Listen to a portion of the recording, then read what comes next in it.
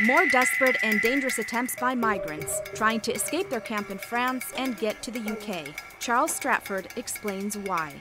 While European politicians continue to argue as to how to deal with the crisis, the conditions in this camp are utterly atrocious and continue to deteriorate, with more and more people coming here all the time. Now, everybody we've spoken to is too afraid to go on camera. They do not want to be identified. But when you ask them why this is so important for them to get to the UK, they all say similar things.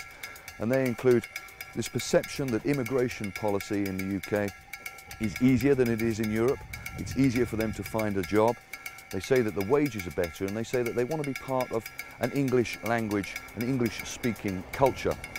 They also say that they will continue, despite the risks, to try and jump some of these fences, get in that tunnel, and start what they see as being a better life.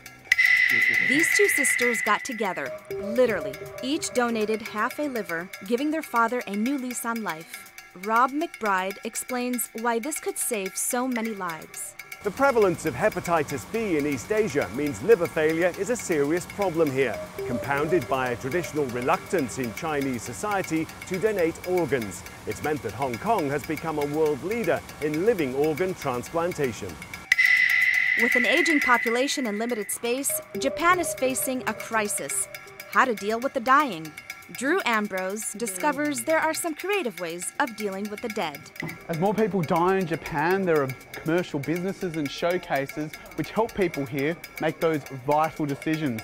At this exhibition, you can even try your own coffin. All this and more on Al Jazeera.